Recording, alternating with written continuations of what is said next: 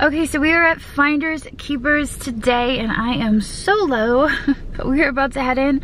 I'm hoping maybe they still have some of the Czech pottery that we got the last time we were here, but I just don't know. So we're gonna put on our mask, we're gonna head in and see what we can find. Here we go.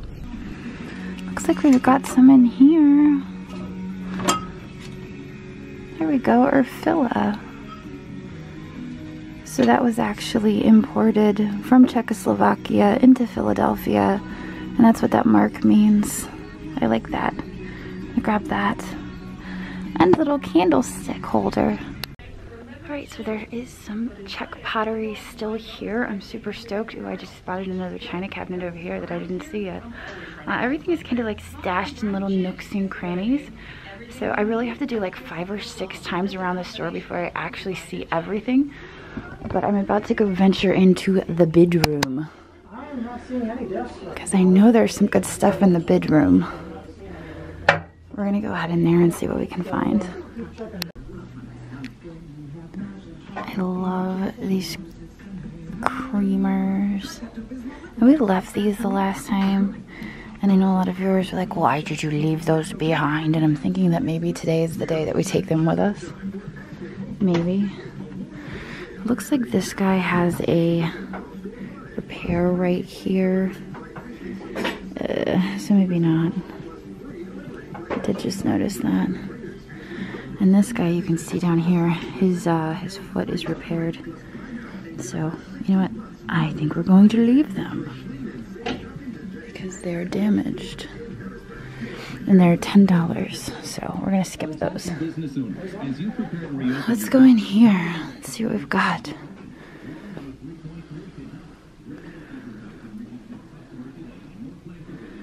Not seeing much in here. It's mostly just glassware. But the bedroom may have something promising. Let's look. Ooh, our art glass bowl is still in here. This is a lot of the stuff that was still in here the last time we were here, because the last time we were here was the day of the shutdown. And so a lot of this stuff is the same. So if I remember, this glass bowl is $40. So I think that's too much. They've still got some really nice Czech pottery in here. I know Drew was all about this stuff. And you know, after our other stuff sold the way it did, I'm actually kind of tempted to take that with us, because these in our Czech book that we got were some of the most ideal pieces. And we didn't realize that until after we'd left. And this opens, I think. So we actually did have a Czech book that we looked through, and these were some of the prime examples in the book. So, $50, buy it now. If you guys haven't watched the previous Finders Keepers videos, we live about 45 minutes away. So it doesn't make sense for me to put in a bid, because then I'd have to come back to keep upping my bid. So I always just usually weigh whether or not the buy it now price is worth it for me, and then I just buy it outright. In this case, I think I'm going to just buy it outright. Knowing what I know from having the book and from seeing how our other pieces sold, these pieces are good. And I think we're gonna take them with us. Here we go. Okay, so you saw me pick up the orange pottery, and the reason that I'm not picking up the other pottery that's here, and we kind of went over this in our last visit here, but it's been over a couple months. This set right here, they only want $25 for it, and that is super tempting. The big picture in the back does have a chip on the lip.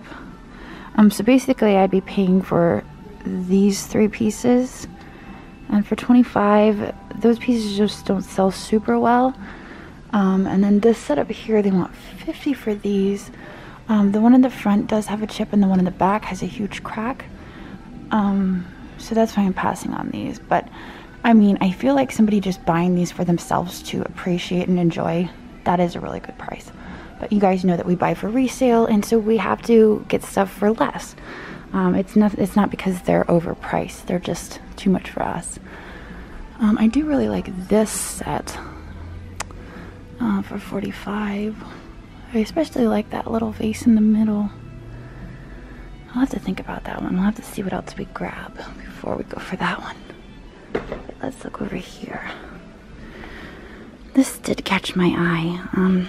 They want $20 for all of this. And we've got a little salt cellar here. This looks like Japanese, mostly. This is maybe Noritake. No, this is Nippon. But it's got that house by the lake with the swan. We're just missing the boat. We've got this here. The swan. We're missing... Oh, wait. No.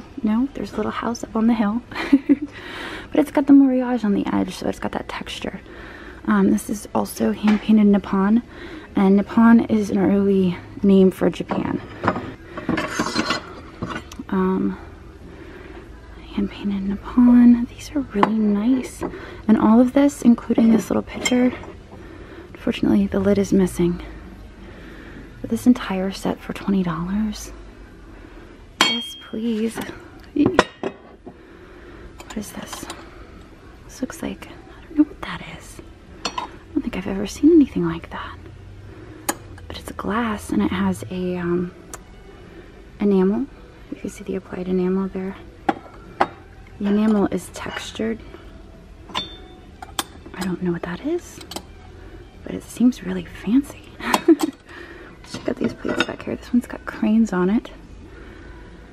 Hand-painted Nippon. Now, there are a lot of knockoffs of Nippon. That mark kind of strikes me as being a knockoff mark because it looks more modern. And Nippon was before they had to start marking plates in English. So let's see. This is also Nippon. I like that edging. And oh my gosh, look at that last one. I think we're definitely going to grab all of these for $20. These are really pretty. There's a crack on that one, but RC, I believe, stands for Royal Crown. And that stuff usually does pretty well because it's so ornate and because it has the gold. So we're going to add all these plates to our pile up front. And we're going to have both Japanese and Czech in our piles this week. Those are beautiful. And I'm not sure about the picture. It's a shame that it's missing its lid, but I feel like that would just make a beautiful piece for like a flowers. I don't know. I'm sure that could be repurposed in some way. It's still worth finding a new home for it. Because look at how detailed the painting is on that. A lot of the times these are sloppy and the painting just isn't that great. But in this case, I mean, you could tell those are swans. So that's a pretty nicely done piece. Alright, let's pull this off. Okay, now these are all as is, but I noticed this one in the back. Let's see how bad it is.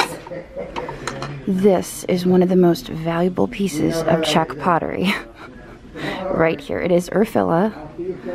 It is not marked. And unfortunately, somebody drilled a hole in the bottom, which is horrible. But it's these pictures that are the most valuable pieces of Czech pottery. There are other figural pictures, but these usually fetch the most money. They fetch, I want to say 200 plus when they're in good condition. This guy, he's got a crack on the handle. He's got a hole in the bottom. I'm assuming somebody used him as a planter. It hurts. It really does. It hurts inside. But I kept coming back, and I came back today hoping, just hoping that maybe they would put one of these out. And here I found him on the shelf in the bedroom. $15, buy it now, as is. All of this. And this guy. This is what I was looking for. Oh my goodness. So yeah, we found it. He could not hide from us. It's such a shame. But I'll take him. I'll take him any way I can find him. And obviously if we take him, we're taking the rest of it with us, which is great because I think we grabbed the creamer and the single teapot that went with this guy This guy has chips around the edge, so that's unfortunate, but now we can sell that as a set. Him as is. Let's see what's wrong with this guy. I don't know. I don't see what's wrong with him, but we've got this guy back here. Like I said, these typically, you know, the more boring colors like green, I think they sell for like a little less, like 8 to 12. This is a planter. I really like the design on that. That's got a fun design, you know, and it's a planter or a cash po, I guess you would call it. But once you put flowers in there, are you really going to notice the chip? So it's worth, you know, listing these. We list everything starting at $4. I list it, you know, somebody finds it and it gets a new life. It's obviously not going to sell for what it would if it was in good condition, but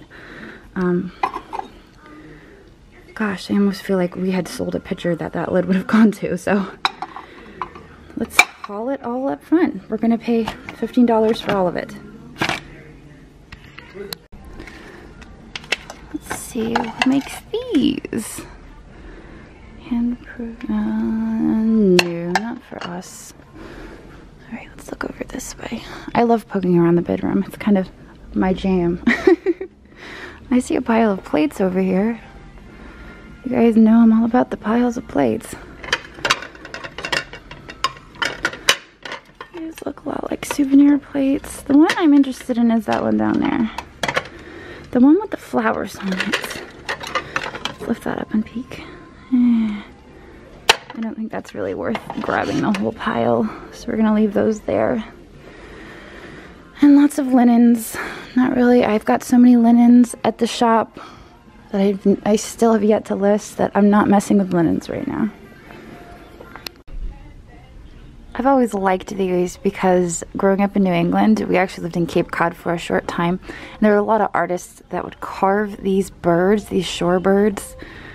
It looks like this one is D. Lieber, 1987. I kind of like that, and it looks like the date on here. I guess it would be $7.95. I mean, these are pretty common down, you know, by the ocean. But I like this one, has a personal touch. It is, you know, signed and dated. So I think we're gonna grab it. I'm not real familiar with how much these sell for, but I like it. It's a nostalgia thing, I think. Looks like we've got some head vases over here to check out. Let's look at these guys. Now, these are reproduced a lot. So that always makes me nervous. Looks like the price on these one, $12.71. Let's look at the bottom. This one actually has a Norcrest sticker, so that tells me that it is probably one of the older ones. And there is some crazing on it. I don't even know what day of the week it is or what the date is. I think that it's May 22nd. So I think this would be $12.71. And I do like her eyelashes. I think that's why I'm attracted to her. So I think I'm going to take her. And let's look at these other ladies. I don't really care for them as much, honestly. They're okay, but I think the eyelash girl is my favorite. She must be more valuable than the others for her to be that price. But let's talk about this shelf for a second, because that shelf is amazing. I just realized that. So it's $55 for this beautiful shelf. Look at the wood burning on that. I'm kind of in love with that, I'm not gonna lie. I mean, do I really need a shelf? Probably not. Do I want it? Yes. Every time we come here, we end up with a piece of furniture. So yeah, it's $55.96 today. If I was to wait until the 13th of July, it would be $40, but I think $55 is a really great price for this, and I really like it. Let's see if there's any markings underneath. No. I think if it didn't have the wood burning, I would probably not be as tempted. But I do like that. I think, if I remember by the time it's time to go, I am going to probably end up taking this with me. But let's check out this last head vase. Okay, so this one is $12.71. Yeah, I don't know. This is the one that I'm attracted to. So I think this is the one that's gonna come with us. Just wondering why she's the cheapest. Maybe there's something wrong with her, but I don't see anything wrong, so let's take these up and add them to our pile. Alright, so I somehow missed this when I walked in the door. You guys remember the last time Andrew witnessed all of this amazing Czech pottery sitting in this cabinet. He says, "We're taking it all."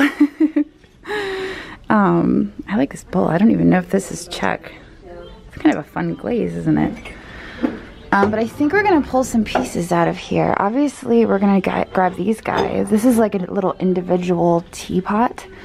And we've got the creamer there. I like this pot. And this vase is great. So we'll have to grab that coronet. I'm not really seeing, I mean, a lot of it is just little pictures and stuff. The vase down there is great. And look at these little cigarette cases. Those are fun as well. So let's grab a few of these. Alright, so I'm gonna grab this little card box that says bridge on it. You can see I did grab that giant pot, and I'm gonna grab these little guys here. A lot of the rest of this stuff is just pictures. These are pretty common Czech pieces. We've talked about these before, these little creamers. The striped creamers are actually pretty common. They usually sell for $10 to $15. So that's why I'm not like just eagerly grabbing those. I'm being a little more conservative this time, if you can't tell. These ones right here, you know, this little cherry. I kind of like the little cherry design, so I will grab that. And I'm gonna grab this. But the other pieces, like I said, are just kind of more common. I mean, we sold a few of these. Is that Germany or Czech? Yeah, that's Czech, but it is missing a lid. So I think I'm pleased with these pieces, and we're gonna look for some more. I just spotted this EAPG picture on the shelf. It says Mom Jacobs or Mom Goods on the bottom. I don't know why I said Jacobs. It says Mom Goods on the bottom. But I really like that pattern. It's got, it looks like strawberries or berries of some sort. And it's got a bird. I like that. I really like that pattern. So I think I'm gonna grab this. Here we've got a little floral frog. I like that, it's Czech. We're gonna take that as well. Let's see what else we have up here on the shelves. You know, we found some pretty nice Czech pottery in the back the last time we were here. A canister set. So let's see what we can find back here. It's a little quieter back here.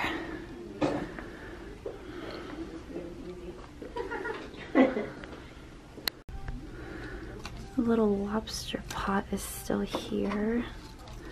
I think one of our viewers was interested in this.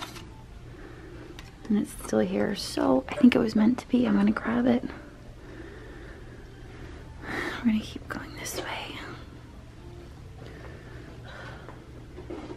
Hey, Amy, for you to tell me what this is. Tell me what this is. It's a tar burner. It's a tar burner. Yeah, but why the 3 dishes?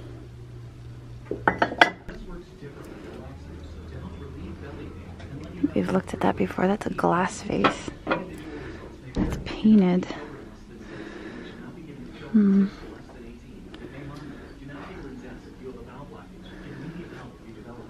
Okay, so I'm talking really close to the speaker. Hopefully it's not too crazy, but check this little guy out. He is Japan, but he's like a little, I don't know if he's a kookaburra.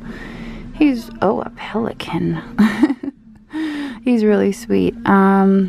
And this is an old sticker, so I'm not sure how much this is, but you know, I'd be willing to pay the $4.95 that he was originally priced at. So that's kind of what I'm going by. I'm just looking at the tags and going off of the initial price when they're white, because the new tags are green because they had to reprice everything given the shutdown. So I would be willing to pay $5 for this. I could probably get, you know, 12 to 15. So he's really cute. You guys know I'm a sucker for birds. I'm gonna grab it, and we're just gonna keep looking at everything because stuff is hiding from us.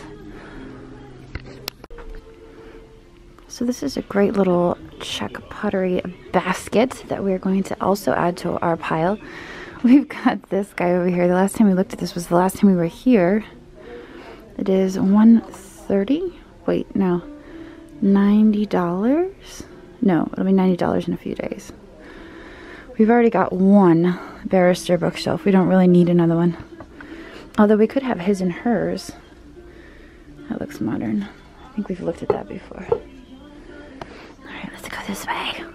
I just had to step outside for a minute and catch my breath. Having the mask on is... I've been getting headaches lately, and I think that it has to do with wearing the mask. I can't imagine the people that have to wear it all the time for work. It's just... you need some fresh air. But we've got our whole pile set up there at the front desk. I think I'm gonna go around the store maybe one more time and see if there's anything I may have missed. Like I said, they've got all of the shelves like just stocked with stuff, and every time it's possible that I miss stuff. I'm always looking through the camera lens, so I never know. But I think it's worth definitely one more trip around the shop. The gentleman in there is working all by himself, and I could tell he's stressed out. I told him, I'm like, please don't feel overwhelmed, don't feel stressed out, just take your time packing my stuff. I'm not in any hurry, so I've got the time, and I think we're gonna do one more round. If I find anything, I'll let you guys know, but I'm just gonna get some fresh air and then we're gonna go back in. Okay, so that concludes our video. I am back in the car. I paid up. It was $241 for everything, and we got so much stuff. I ended up passing on the shelf. I know I was in love with it, but I just don't really need it. You know, if it's still here the next time I come, it was meant to be. That's what I believe, and I passed on it this time. But we will be back. There is 2 Goodwills in York, and so the next time we come up, we'll hit the Goodwills. We'll come back to Finders Keepers. But I think I'm gonna head home now. I'm gonna grab some Starbucks. I'm gonna head home. I got the picture that I was hoping to find. I was so excited. That's just the best. The last time we were here, when we started finding all that Czech pottery, that was like the holy grail, and I was like, oh my gosh, is it gonna be here? And so when I found out that they opened, I was like, maybe it'll be there this time, and sure enough, we found it. So all right, so I got home not too long ago, and I'm sitting in the sunroom doing my listings of stuff that I bought today, and I pulled out the picture to list the picture, and I'm looking at the bottom of it for the Urfilla. No, it's something much, much worse than a hole in the bottom. It says made in Japan. Really? Yeah, it's a Japan knockoff. Oh, wow. So, the lesson of the story is, this is the picture that you want to look for. But not in Japan. But not in Japan. It's still a cool piece. It is still a cool piece, it is.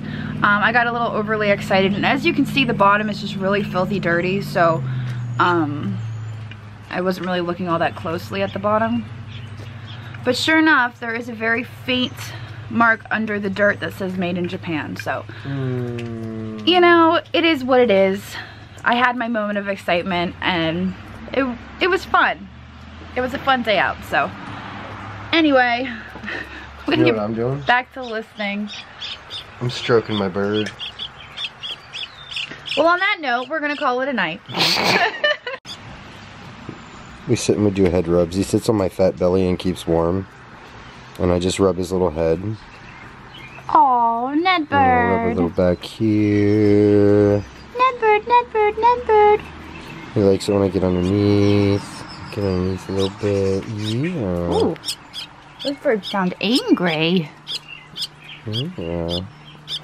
He's a good baby. Good baby bird. Look at all those feathers coming in. Like, he's doing really well. Like, when we first got him, he was nothing but a little skin baby. He was bald. Oh, he's strong. Oh, come here with your little claws. Let go of the shirt. So, he's got a lot of wing feathers coming in. You can see they look really good. He's really healthy. He's strong as get out.